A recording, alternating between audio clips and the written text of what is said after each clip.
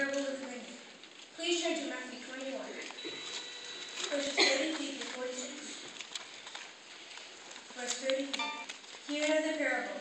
There was a certain householder which planted a vineyard, and hedged it round about, and digged a rampart in it, and built a tower, and let it out to husbandmen, and went into a far country. The husbandmen are the people who take care of the vineyard. The householder is the owner. The owner rented out the vineyard to the husbandmen, who would pay by giving a certain amount of grapes to the owner. Before the owner went out into the far country, he told the husbandman he would come back to collect for rent.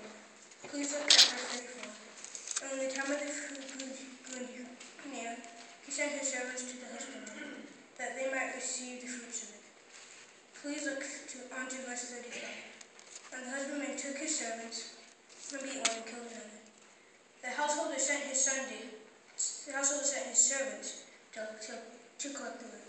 The householder sent more servants, and the same happened to them. The householder then sent his son, sure they would spare him. Please look at verse 38. But the husbandmen saw the son. They said among themselves, This is the heir.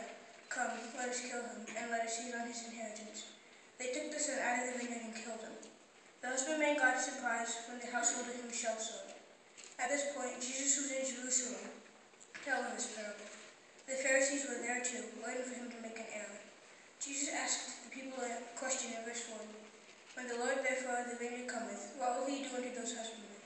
In 41, the people replied, They say unto him that he will miserably destroy those wicked men, and will let out his vineyard unto other husbandmen, which shall render him the fruits of their seasons.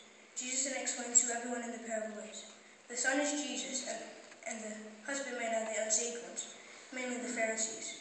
The Pharisees were so angry, they wanted to take Jesus and kill him there. They couldn't, because of the people around them. Because of the Pharisees, though, not long after, Jesus died on the cross. He did rise from the dead and is in heaven with God the Father. Jesus will come back sometime and take the rest of his Christian